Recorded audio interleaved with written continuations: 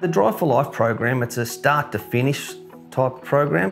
That just means that even before they get their learner's licence, we're helping them get their learner's licence, we're helping them get their 100 hours up, and then once they've got their 100 hours up, we can assist them going for their tests. Giving the young people of Bundaberg the opportunity and the chance to gain their licence. You get your licence, it opens up a lot of doors that may not have been open to them. The people we get in are generally people that are of working class sort of status, but a lot of the time they're people that are doing it tough as well. So at the end of the day, we're helping the most vulnerable. A lot of the time, they may not have a chance to come into town and have a drive. I came to Drive for Life because I wasn't getting many lessons. It was very troubling to get my hours up. We can help them in a combination of mentors, which are volunteers, but we've also got qualified driving instructors as well.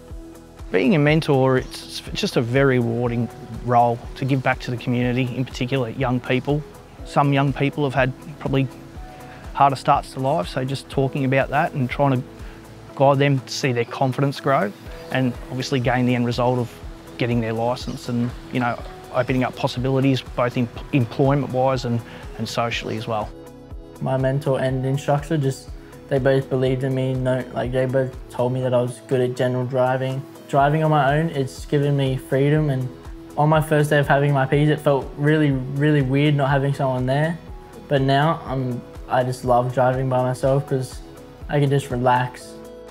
Your licence, that can really improve your life in so many ways. Drive for Life is probably named that reason because driving does actually lead to a better life for the young people.